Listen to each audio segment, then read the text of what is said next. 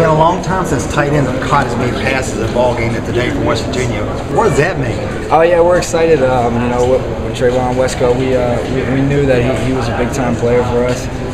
You know, it was tough for the media and everybody to see.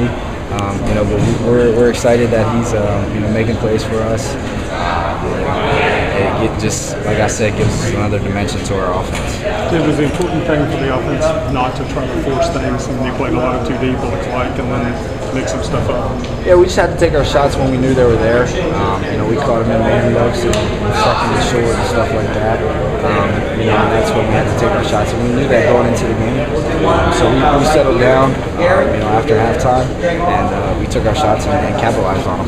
What did you see on the corner blitz? It seemed like you guys knew it was coming, and you gave the safety, I guess, yeah, the safety was playing more over the top. You know, and I know into the boundary that they like to, you know, cowboy blitz the corner.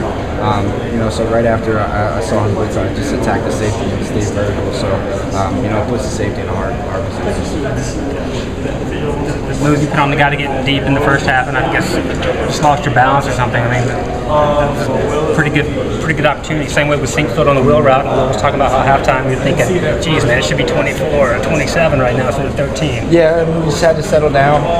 You know, we shot ourselves in the foot a couple times, stalling in the red zone.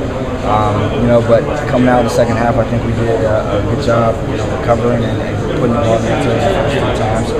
You know, so we're happy about it.